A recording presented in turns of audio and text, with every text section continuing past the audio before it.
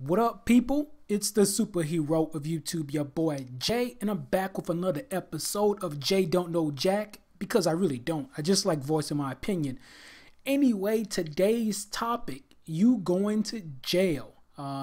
Normally this is like a sports talk about my opinions on certain things dealing with sports, but there was something that happened in the news, actually a few things, but I'm only going to talk about one topic.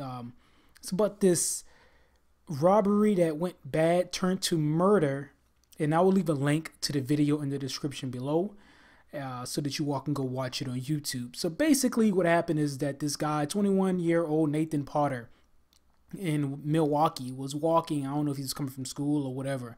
It was at night, and he got jumped and robbed by two people, and they killed him. And the video that I'm talking about is, again, I will leave a link to it in the description. This guy, the one that got convicted of the murder, while he was in trial, the first, the hearing, and he basically turned around, started making gestures towards the family, the camera, like, yo, I'm gangster, I'm about that life. I'm about it, like Master P used to say.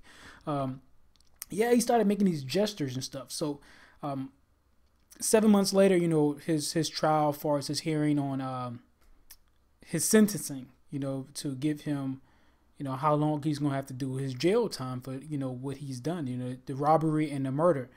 Well, they gave him life, right? Life without parole.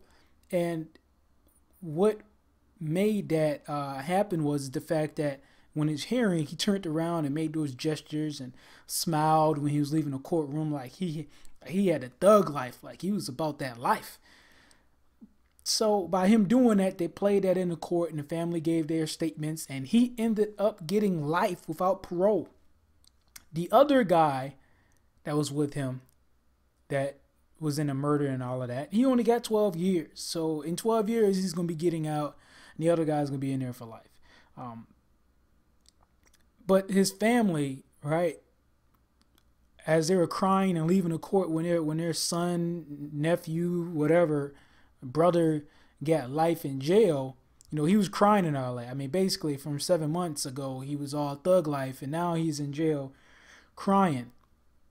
And the family is all screaming and yelling, and they screamed at the other family, Potter family, the guy that got killed, and said, "We hate y'all." Like, I don't get that. How you gonna hate them? I mean, what they're supposed to be like? Oh, it's all good. You kill our son. Don't worry, we can go make another one. Like, come on, people. How you gonna scream at the family of the victim and be like, "We hate y'all"? I mean, I can understand you don't want to see your family member go to jail for life, but he committed the crime, though. Come on, man. But anyway, I brought this up when I saw this story. It made me think of our justice system, and how sometimes going to jail, to some people, is like going on a vacation. I mean, you get cable, you get fed, you get some of everything in jail now. You got TV, you got computers. Shoot, I guess it is like going on a vacation. Some people might rather go to jail than go to war. So anyway, I took a class while I was in Washington. It was I think it was political justice, and my teacher, he was able to travel the world and go to different countries, and he went to this one country, and he told us a story about how their crime is so low.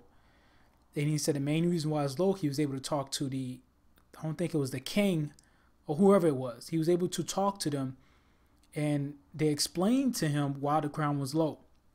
It's because their jail system, their prison, is considered one of the best in the world. That's what the king said. He says he think how he handles prisoners in the justice system is the best way to do it in the world.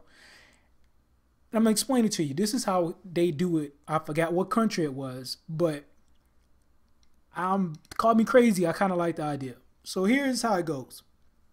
He has this big, huge prison, and it's miles away from everybody. It's like in the middle of nowhere, and it's broken down. You don't have mixed criminals, meaning you don't have your people who've convicted of robbery mixed in with the people that are convicted of selling drugs, mixed with murderers. He says that the reason he don't do that is because he don't want people that are convicted for robbery talking with murderers. Now, if they get out, the next time if they decide to rob, they're now wanting to kill the person because they, they've been talking with murderers in jail. So now they feel like they're killers also. So he says that's how he breaks it down. He says that way they know who or what and where. You get the robbers over here, the killers over here, the drug dealers over here. So that part I actually, I was like, okay, that's pretty cool. But here's the part that I actually really liked about his prison system. They don't feed the prisoners. They don't get no TV. They don't get no internet. They don't get no Facebook. They don't get no full course meal. He said the only thing that they get in his prison is water and bread and basic clothing. He says the only way they will eat anything other than bread and water is if the family brings them something to eat. Now, I want you all to think about this. The prison system, they go to jail, they get, some of everything. I don't even like the meals they get. Like, they got to get the meat, they got to get the bread, they got to get the starch, the food groups. But imagine going to jail, like the prison, and he says he has a prison like miles away. So let's say, for instance, in the United States, right? Let's say we build this mass prison in Alaska, right? And I say Alaska because it's the farthest away from, the other states. So let's say we build this huge prison in Alaska, and you only feed them bread and water. And the only way your family member will get something other than bread and water is if you fly, drive, take a boat, walk, ride a bicycle all the way to that prison to give him a bowl of cereal. To be honest with you, I think that would change some people's mind. Like, you trying to tell me I'm about to go to jail, I ain't gonna be able to see nobody, I ain't gonna have no conjugal visits, only thing I'm eating is bread and water for 10 years?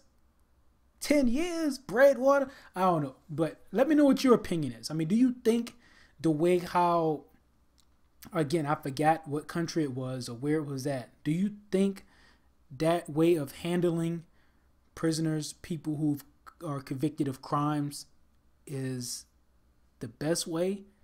And do you think that it could work in the United States? Is this, I know it's a little bit different, but I know I have some smart subscribers. I know you all, this is like a gaming channel, but I know there are times we want to talk about other things other than gaming. So I might be reaching when I'm making this video, but I do other things other than play video games. I like to talk about politics. I like to talk about life, religion, but I'm not going to talk about religion on this channel because religion is just too in-depth and it cause an uproar.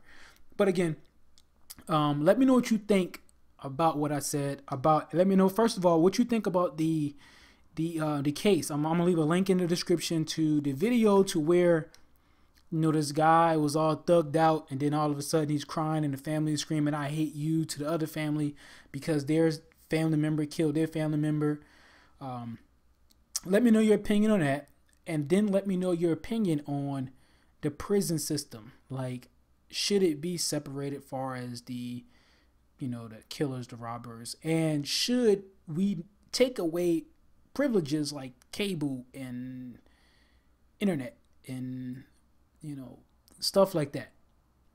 So let me know what your opinion is.